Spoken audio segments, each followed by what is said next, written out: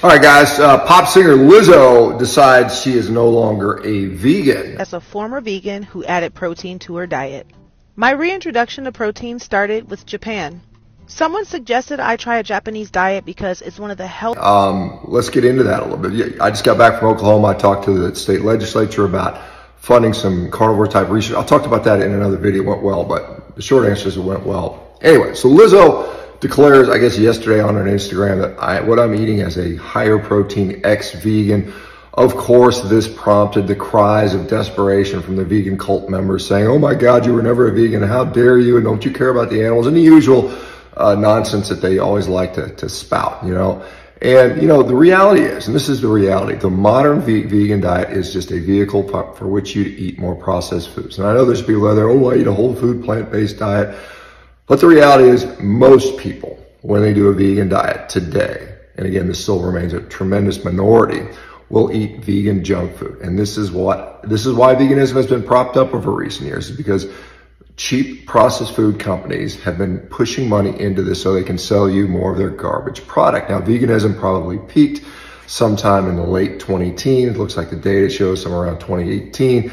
And then it started to decline, interestingly, with the rise of a carnivorous diet being something that a lot of people are opting for instead. But, you know, again, Lizzo goes from, you know, morbidly obese, vegan, body positivity person to someone who is still, quite honestly, morbidly obese, but on the way down, hopefully will distance herself from the body positivity movement. Obviously, she has a lot of influence and millions and gazillions of followers. She's quite a talented singer.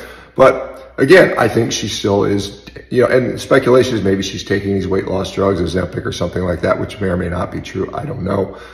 Certainly could be. And, you know, I think one thing I like to see is she's consuming more protein, particularly more animal protein. The other thing I do see is she probably is suffering from some level of food addiction. And again, in my view, in my experience as a clinician working with thousands and thousands of people over the years, that when you're dealing with chronic disease, and obesity falls into that category, you are dealing very often with some form of addiction, and particularly processed food, ultra processed food addiction. I should be more specific on that. And I think she probably still is dealing with some component of that.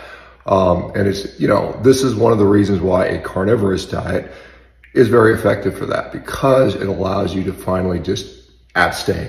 You know, you don't tell an alcoholic, hey, have a beer or two on the weekend, you'll be fine. That's not how you beat and defeat alcoholism. In the same way, when people are morbidly obese, they very likely, very commonly deal with food addiction, and you don't beat a food addiction by moderation. That's just the reality, you know?